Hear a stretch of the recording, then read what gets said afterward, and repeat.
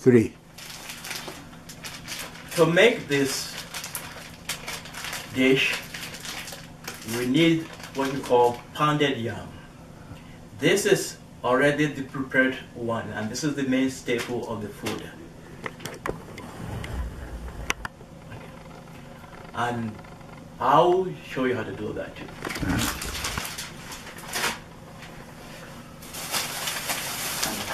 Here is the vegetable that goes with it.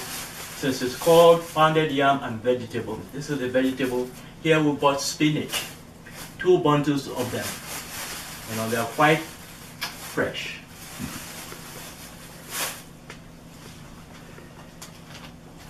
Mushroom enhances the food.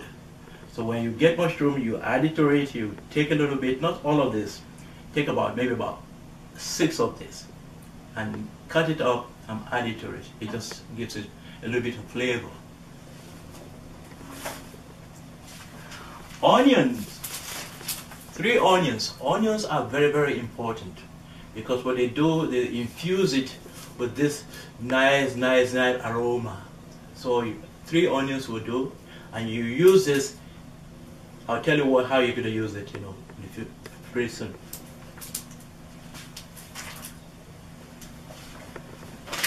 Then this is shrimp. Shrimp is dry shrimp. When you add dry shrimp to your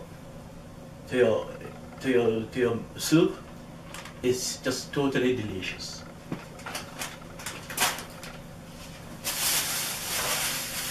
Tomatoes. Tomatoes, we have 3 tomatoes here, medium-sized ones.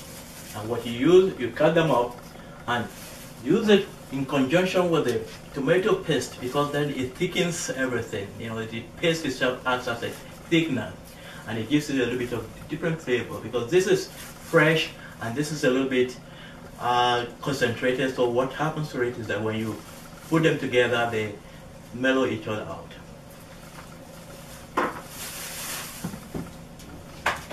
And here is the almighty cayenne pepper. Every Yoruba, there's a proverb that says, a body does not eat pepper is not a very serious body. It's not very, you know, alive, so to say. And then here, what we try to use, especially around here, we have the access to it around the US. We have coarse sea salt. You know, they have all the minerals in them. They haven't been, this is all refined sea salt. So you strive for it whenever you want to cook. They're better for you.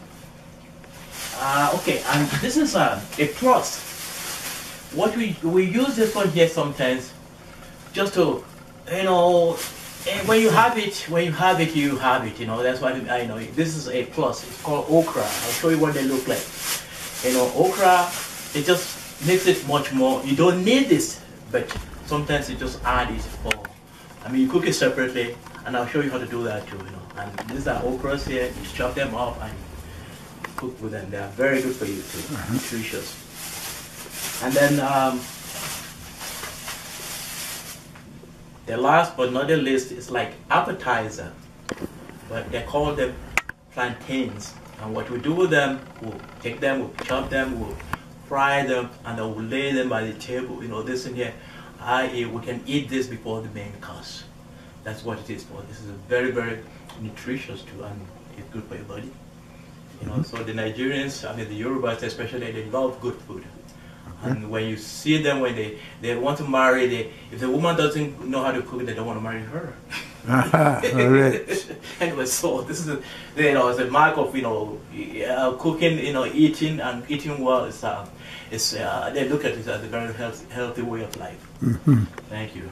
3. Oh, I forgot one very, very important ingredient, and we're using today beef. Normally you can use beef, you can use chicken, you can use fish. Or to people who are health conscious, you can use tofu, you know.